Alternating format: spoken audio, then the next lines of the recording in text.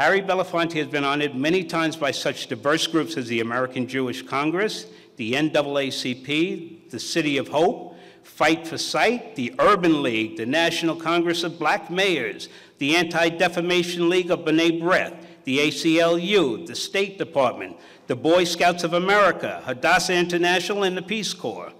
He received such awards as the Albert Einstein Award from Yeshiva University, the Martin Luther King Peace Prize, the Acorn Award for the Bronx Community College for his work with children, and in 1989, he received the prestigious Kennedy Center Honors for excellence in the performing arts. He was the first recipient of Nelson Mandela Courage Award and was honored at the White House with the 1994 National Medal of Arts from President Clinton. It is an honor and a privilege for me as a Left Forum board member to present to you Mr. Harry Belafonte. Thank you, Mr. Robinson, and thanks to the Left Forum and to each and every one of you gathered here. Most of the time when I go around the country speaking to young people, a great portion of that population resides in the universities of America, but also a large part of that constituency resides in the institutions of incarceration. I make it my business to be there with great constancy and to listen to ideas and thoughts and hopes expressed by young men and women caught in that terrible space on ways in which we might be able to reverse historic trends. Sometimes that task becomes more daunting than I had ever thought. And I say that not coming from a place of naivete. I've been in the left and been involved with the politics of the left for most of my life, starting in a measurable way with my volunteer to being in the United States Armed Forces during the Second World War, going after the villains that raped our planet, going after fascism and Hitler and Mussolini and Tojo and capitalism. And in that struggle, I met all the inspiration I needed to not only constantly remind me that the path I'd chosen to take was an honorable one, but also a very productive one. To share the experiences of Dr. W.E.B. Du Bois and Paul Robeson and Eleanor Roosevelt and many others was my good fortune to have those people fuel my thoughts and my ideas and my commitment to the things that I do. My most recent agenda has been dealing with a problem that I saw on a television screen not too many years ago. As a matter of fact, to measure it precisely, it was at the very time that Katrina happened down in the Gulf. On the day that that horrible event was taking place, there was a breaking news on television. And I saw, quite by accident, this picture of a 5-year-old black child. Her name is Aisha Scott. Aisha was in her classroom, and the picture showed her being cruelly thrown across the desk in her class, and her arms being thrust up behind her, and she was being handcuffed by 3 white police officers. The image was startling. The horror on young Scott's face was even more bewildering. And I gazed, wondering what in the world could this child possibly have done to create this moment of drama. And I called a friend of mine by the name of Connie Rice. Connie is a black attorney. She's one of the leaders and founders of an organization called the Advancement Project. And I call her often on issues of criminal justice and problems that face the youth because her work is not only in poverty law, but also in the law dealing with criminal justice. And I asked her, did she know of this event that was taking place in Florida? And she responded by saying, yes, that as a matter of fact, attorneys from Advancement Project were moving in on the case, and they were beginning to examine the details. She pointed out, however, that although it had not yet reached pandemic proportions, it was a crisis and a tragedy that was worth taking note of because it was on the build. It was on the rise. Many children in America, from the ages of 10 and below, were being roughed up by the criminal justice system. And a lot of the schools were beginning to rely on that system for things that the schools itself had failed to do. When I looked at Aisha Scott's face, I made it my business to not only send staff and myself becoming very much involved, but it forced me to call for the first time in my life a gathering of, we called it the Gathering of the Elders. And at that gathering, we had a broad cross-section of personalities that made up the movement, that made up concerned institutions on criminal justice issues. And at that place, a lot of very famous names showed up. Cornel West, Farrakhan, Marion Wright Edelman. The list was vast, a lot of elected officials and government.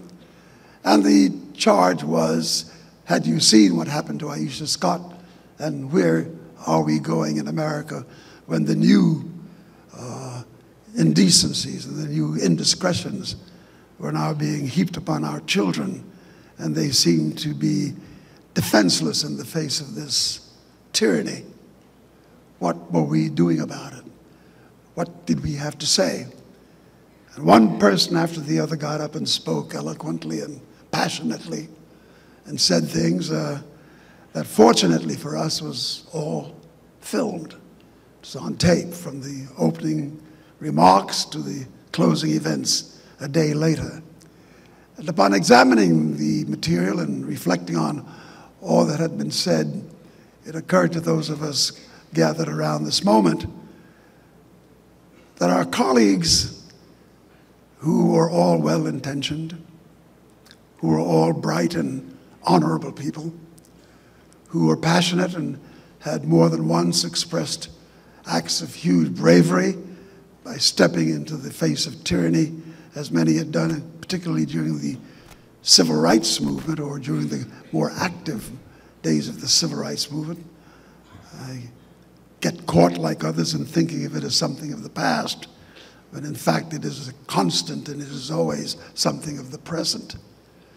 But those who had been into that fray had more than on one occasion expressed bravery in the things that they did. Some paid for those acts with their lives. They were murdered and oppressed vigorously by the state. And yet, now here they were at this gathering that we called. And I discerned from what our analysis said of those speeches that they were not the right front line. Although they would have a purpose to serve, what was missing was the face and the presence of a large swath of young people. So we held another meeting down in Epps, Alabama, among black farmers who gave us their facility and their space to bring youth from all over America, from north and south, east and west. And hundreds showed up, and we had a thing called The Gathering. We met and we talked about gang issues, about community tyranny, about what was happening to each and every one of them as they saw the picture. That meeting revealed that with all the common issues that all the young had with each other, there was still something very vital missing. There was no rooted ideology. There was no rooted space to debate and do analysis based upon targets that had been set for how relief would reveal itself. The young people hardly even knew each other, yet they had an inordinate propensity for killing one another. All these black young people gathered in Ebbs hardly knew other people living in their own communities.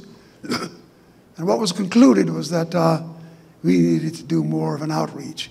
We needed to know more about who we were and what were the specifics of the suffering and the indignities we were experiencing. The group from Epps, Alabama moved out to California, up in Santa Cruz, and met with a large number of Latino representatives from communities and gangs and gang activists. Barrios Unidos, under the leadership of Manny Alejandrez, put the Latino group together, and the Bloods and the Crips from LA and others from all over the country met in Berkeley, and for 2.5 days we held a conference. And for the first time, not for the first time, that's not quite true, but for yet another time, escalated significantly, Latinos and blacks came together to talk about what's up. In that conversation, they felt that even what they were saying to one another, which revealed great commonality in suffering, as well as great commonality in how purpose could be designed, they reached out to the indigenous. They went among the Native American communities onto the reservations, and for 3 days they were housed by several tribes that came together in Onondaga here in New York. And for 3 days we talked. We sat in circle and discussed issues that faced the young people among Latinos, blacks, and indigenous. That group then decided to go down to Appalachia and to meet with white folks that were deeply immersed in poverty, the cruelty of the labor in which many of them were involved in, which was the miners, and we spoke among ourselves. From that time until now, they have met with great regularity. They've stayed together as a group. They call themselves The Gathering. Just recently, they have gone on the web, and been coming together with great regularity to talk about solution. And before setting specific targets, what they began to do was to look at history and to look at those who had preceded them. How did we greet the onslaught of pain and anguish and cruelty that we experienced with the forces here and in other parts of the world? What many young people were surprised to have recalled for them was the fact that many of them who were sitting in the room at these gatherings were younger than many of the people who had made up the heart of the civil rights movement. A lot of them didn't realize that John Lewis was 18, that Julian Bond was 18, Diane Nash was 17 and a half with a child, and she was one of the great voices in the Southern freedom movement. She created the armada of bus resistance and all that went on with the violence of that experience. And when these young people began to look, that Dr. King, when he stepped into the space, was 26. And when I met him, I was 28. And here we were talking. And when I looked at Martin, we realized that in our little small group, we were the elders. And thank God that many of us had been touched by and embraced by men and women like the ones I mentioned earlier. They stepped into the space and gave us ideas and counsel. In reaching out to the world at large, my life with Africa, from the time of Jomo Kenyatta and the Mau Mau Rebellion, and what went on with people like who had come to this country. Most of them I met in the United Nations through Eleanor Roosevelt, who had just finished working on the Declaration of Human Rights. She had brought together many young Africans who were aspiring for independence and working towards shaping their own nations in a new way. They came to the United Nations as visitors to articulate in forums, and they spoke to us. And I got a big handle on what was going on and committed myself to the liberation fronts in Africa that were waging a war against their oppression. That led me to a deep involvement with the ANC and Oliver Tambo and all of the people who made up that great movement. And now, most recently, in a very stunning and extremely painful observation, I watched 34 miners in South Africa, men made up of only the desire to get a better wage, most of whom could not read or write. When we saw pictures of them, they voted on the various promises put before them. They voted by a thumbprint. They didn't know how to write. And this group, with no weapons, standing strong in the style of nonviolence, was surrounded by the state police, by the will of the state. As the film, there's a film out called Miners Shot Down. It's currently on release and in distribution. I'd recommend very strongly that, that each and every one of you, if you've not seen that film, that you make it a part of your repertoire, that you make it a part of your daily life. What I do with moments like that film and other things is I keep a constant piece of technology alive with their voices. All of Dr. King's speeches are in my computer. I tap into it any time of the day or night when I need a reference to memory that helps me stay the course. I have the speeches of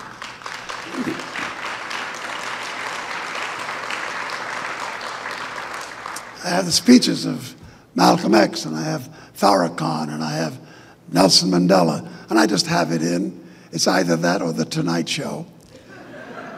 And I find more stimulus coming from my computer. But I do that even in the offices in which we work. The paintings and the relief that we have on the walls are all about the history of the life on our planet. This is where I now reside. I sit deeply wounded and deeply concerned that Zuma and that the ANC in South Africa has abandoned its calling. They have become, thank you, they have become the new tyranny. And this is a hard pill to swallow. How could Zuma, how could Ramaphosa, and how could all of those people who were the beneficiaries of the great struggle against apartheid, who took over the army and the nation and the political machine? They did not control the economics of the nation, but that could come.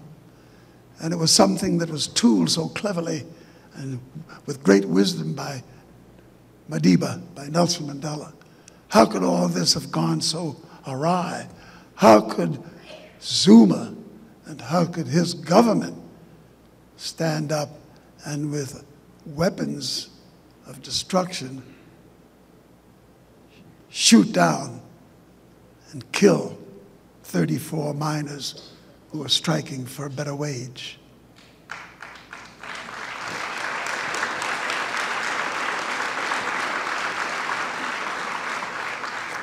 These were forces that started in the left. They were forces that spoke to all the great philosophers of the past history of the left, those who left guidance and mileposts and things that we could call upon. How did power so crucify these people that now they are the ones who are murdering their own?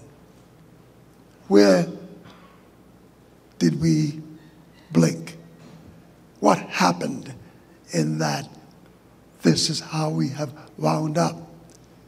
Here in America, where is, in fact, the left? Many of us are here gathered. We speak.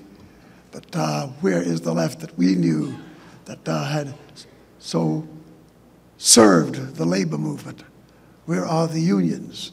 Where are all the churches that had once upon a time served through instruments of liberation theology and the in the tradition of Dr. King. What happened?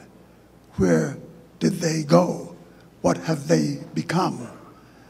And how do we now instruct our young people as they're asking for guidance? Who do we turn them to? What do we inform them about?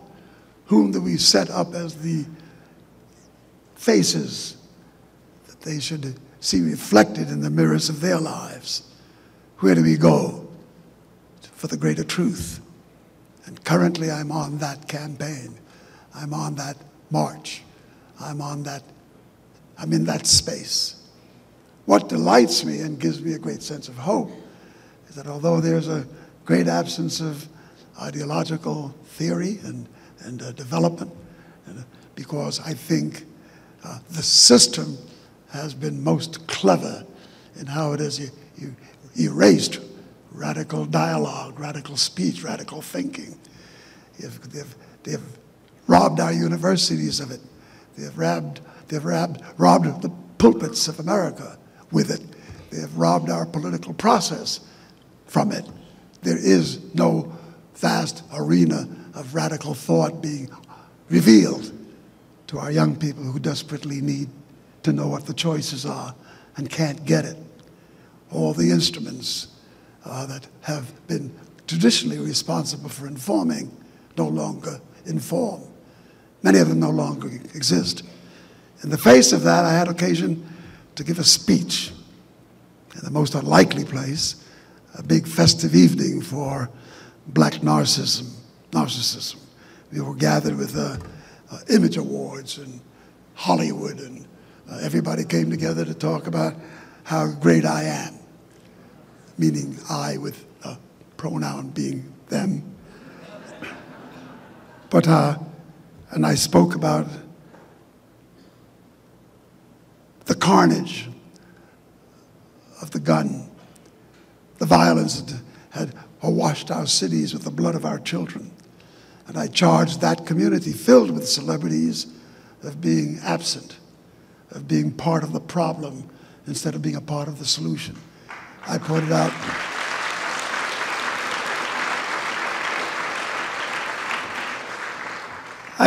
that never in our nation had we had such a harvest of celebrity. So many black people, highly profiled, not just in art and culture, but also in sports, in all the places in which we had great visibility. We have young men and women sitting in the halls of legislation, in cities and in our federal government. And we have so many who are dealing with industry, some who are the captains of industry, some who head some of the most powerful corporations in this country are men and women of color. Well, where are they as a collective? Where are they even as individuals? Where are they in the preciseness of what's necessary in dealing with the carnage that has now given us the largest prison population in the world? And I got to tell you, when the New York Times, in a Sunday editorial, has to take time to breathe on that subject, and then reports it with some sense of accuracy, telling the truth that America is beyond the pale, that they're now in a place that they better hurry up and pay great attention to, because we may not be able to retrieve ourselves. When the New York Times begins to scream out against the fact that mass incarceration is the new slavery, using the terminology of Marian Wright Edelman, as she often says, when she speaks about, when she says that and the New York Times says it, I think maybe somebody better pay attention. They're telling us something.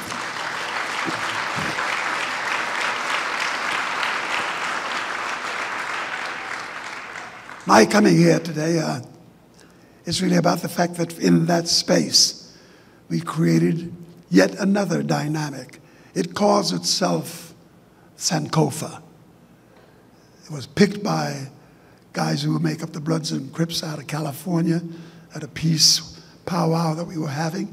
And when looking at where we go with putting culture in the service of activism, all of the most powerful, highly profiled citizens that have gotten the public attention, they're being charged with the responsibility of using the platform to begin to make films, to do songs, to turn it around, particularly targeting the hip-hop community.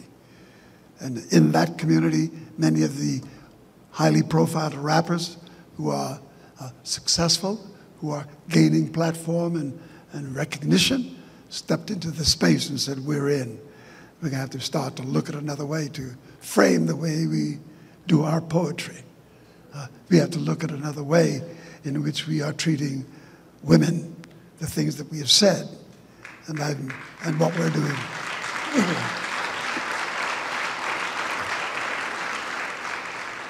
So between Sankofa and the gathering and young people in the sphere in which I reside, and many of whom are in institutions of learning, studying radical literature, radical philosophers, studying on methodology and what to do and how to beat the system. Many of them say to me, gee, you know, you had it easier in your time. And in a way, they're right, because we did have signs. We did have visible daily expressions that were ordered by the state, were the plantings of the state, and our death and our mayhem was the harvest of the state. Today, you don't have signs down south that say, no Negroes, no colored, no niggers. You don't have it quite that visible. The Klan does its mischief, but fewer bodies hang on the trees in the South and in other places. Sometimes they don't have to worry too much about that because the state and the death systems in the state fill that space adequately by putting so many to death. But a lot of young people are beginning to feel a sense of the urgency of coming together, of forming a bigger alliance, looking for ways in which to be able to get to the truth more succinctly and in depth. And we're doing all we can to lead them to those places and into those paths.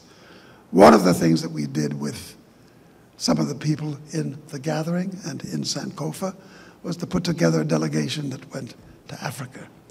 And they spent some time in Africa looking at the plight of their counterpart. I had occasion to do that in the middle of the days of the great civil rights upheaval by taking Fannie Lou Hamer and Bob Moses and John Lewis and Julian Bond, a group of activists who needed desperately to have another frame of reference for what we were doing in our struggle here at home. And out of Montgomery, Alabama, Greenwood, Mississippi, was where we all went to West Africa and spent time with our African brothers and sisters, learned of their struggle. And I think that John Lewis and Julian Bond and those who were there will tell you that that became an epiphany for them. It was a turning point. They saw the depth and the breadth of our struggle. They saw the universal order of things. They saw that the enemy, which was common to us here, was also the same presence there, crucifying the people of the developing world, those who were in the first world to begin with. They were experiencing many things that we were experiencing here, and yet now we were just making this alliance. It has not yet completely bridged itself. There's still a lot of work to do, but many are on the path. Many are on the way. What I am now looking at is, where do we go in America? The Koch brothers have named the game. They have certainly clarified the issues. They have told us unflinchingly that they're ready to murder all of us. They're ready to see us go into places of pain and anguish. They care very little for our humanity because they have lost their own. They look at us and they make laws and rules.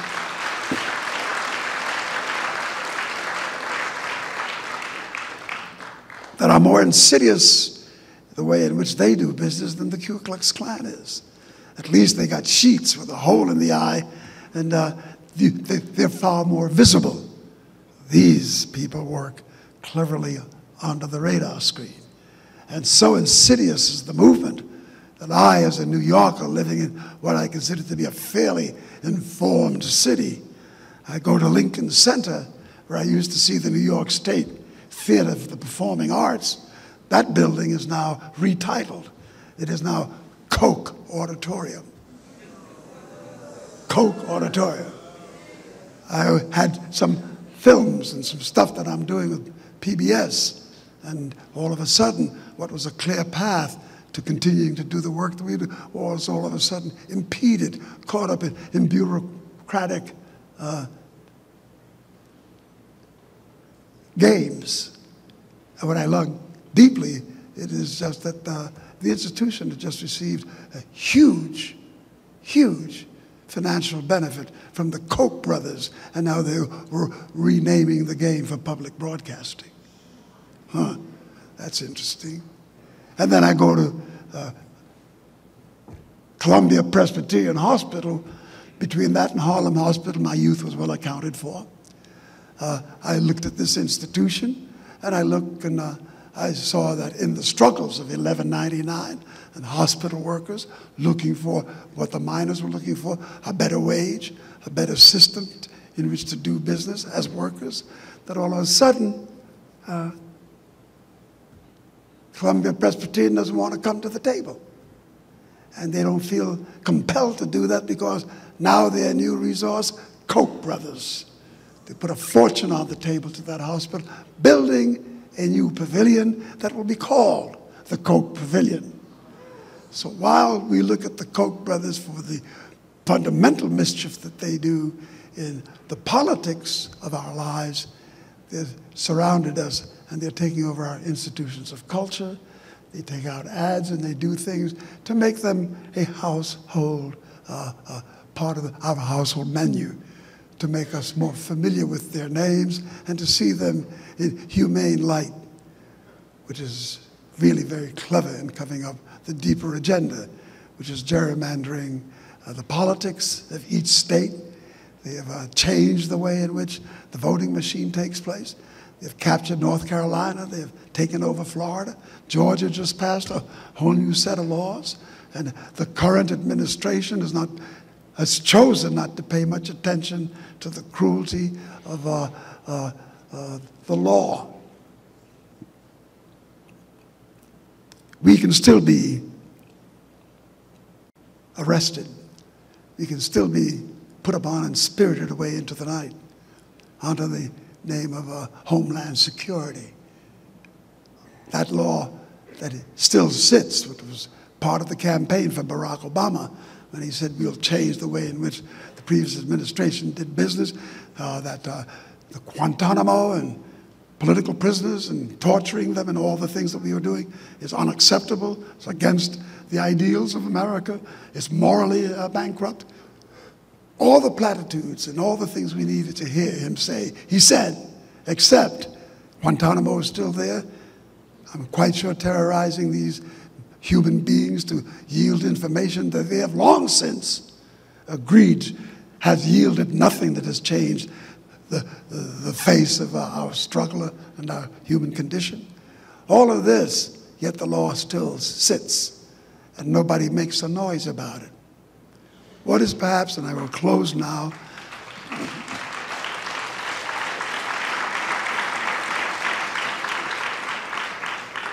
what really disturbs me and what I hope this forum will be able to yield some vision as to what we can do about it. What bothers me is that the oppressed has become so mute. The oppressed has become so accommodating of the villainy that's being heaped upon us. And without their noise, without their rebellion, without they being in the forefront of the charge to change all this shit,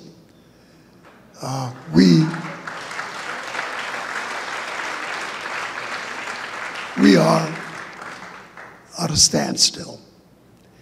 For those who are watching us this evening or globally or wherever, especially the artists, I'm reminded that some have stepped into this space thinking that to be part of the movement of change would be some weekend delight, only to find that when they stepped into the space, the sting is severe. And some have pulled back. I remember a story. Goes back a way, but it's illustrative of the kind of intimidation that can leap on us. My best friend is Sidney Poitier, and I called him one day because I was asked by SNCC, by Jim Foreman and others down in Greenwood, Mississippi, to come down with some money. They needed, it was right at the end of the voter registration period in the summer. All the students were on their way back to go register for the new semester. It was near the end of their tour of duty. And that was just at the time that Schwerner, Goodwin, and Cheney had been abducted and eventually murdered. And all of the youth, it was felt by the movement that if all the young people were to leave at the time they were to leave, it would appear as if somehow they had fled in the face of that terror, and that we were therefore leaving out of terror rather than what had been contractually arranged. They'd come down for a certain period of time and then go back to start the new semester. Well, many of those students, upon debate and analysis, decided to stay. To keep them there, we needed a lot of money. And I was called to say, could I help fill that space? And I talked with James, and I said, well, how much do you need? And came close to $100,000. Actually, the figure was 70. And I said, well, he said, you know, we need to put food on the table for these young people. We need to have housing. We need transportation. We need all kind of logistical infrastructure stuff. So I said, I will do what I can to raise the money. But incidentally, when I get it, where do I send it? Well, we found out that the Western Union was off the table. There was no existing mechanism to send it down because it would be an invitation to suicide if some young black worker were to walk up to the Western Union office locally and say, I'm here to pick up $70,000 from Harry Belafonte. That's the last we would see of the person and the money. So we agreed that I had to deliver it personally. And in doing that, I had some thoughts on mortality that somehow just not negotiable. And that I thought it would be far more difficult for the opposition to talk about killing me if there was more than just me. So my idea was for a group of us with high public profile to take the charge to go on down to Mississippi. So I called, first one I called was Sidney. And I always call Sidney to go away on vacation. I said, yo, Sid, what you doing this weekend? And he said, I'm cool, man, I'm open. Well, what's up? I said, well, I got to make a trip and I'd like you to make it with me. You got it, where we going? And I said, Greenwood, Mississippi.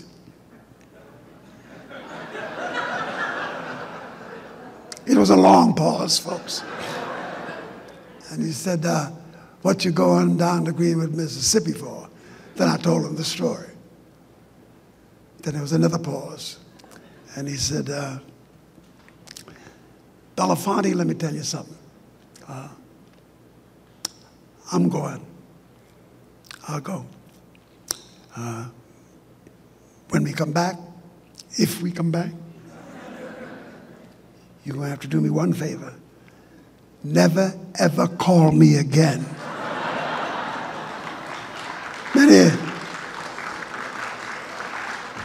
Many of my colleagues with the high profile that we're talking to are sitting down right now with the phone still in their hand. They're wondering what the cost will be for stepping into this fray and trying to make a difference. And I informed them there'll be a price to pay. But then the question falls upon you. What price are you prepared to pay for freedom? What price are you prepared to pay for justice?